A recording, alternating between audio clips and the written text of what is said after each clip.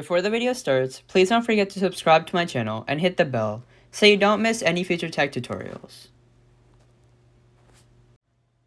Hey guys, welcome back to my channel, and in today's video, I'll be showing you how to track the price of an item in Google Chrome.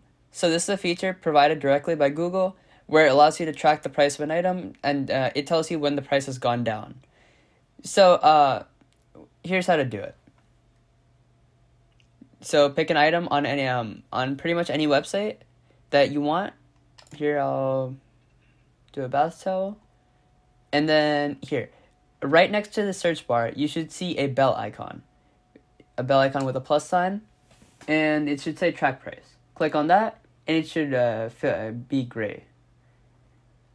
Tracking price. Click done, and it should be added directly to your bookmarks bar. Here. Field crest, oversized spa bath towel, and it should be added to your track products. As you can see, $13.50 is the same price here. So now you will get a notification anytime that price goes down. So now how to untrack an item. If you click this bell icon and do untrack, the gray icon should go away. It should be hollow now.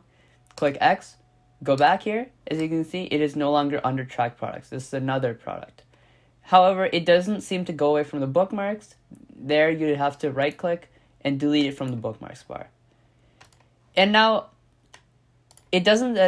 Unfortunately doesn't seem to work for all products. As you can see, if I click on a Lenovo laptop in Best Buy, as you can see, the bell icon does not show up.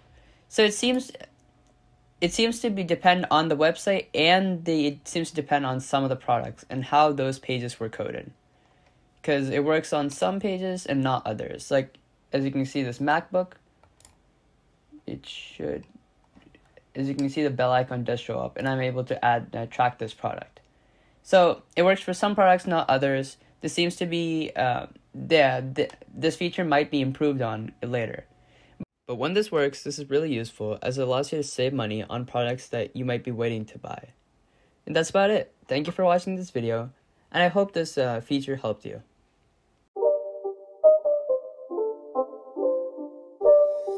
It's not a game, it's a rich thing.